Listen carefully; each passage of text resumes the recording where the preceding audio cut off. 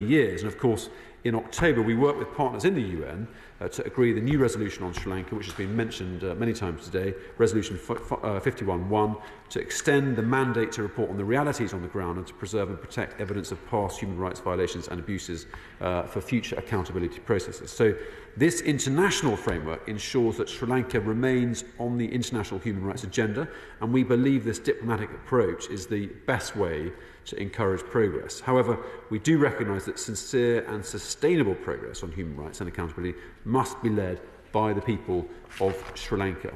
Over the last 3 years, we have spent more than £10 million from our Conflict, Stability and Security Fund to support peace building, social cohesion and gender equality, as well as to strengthen democratic institutions.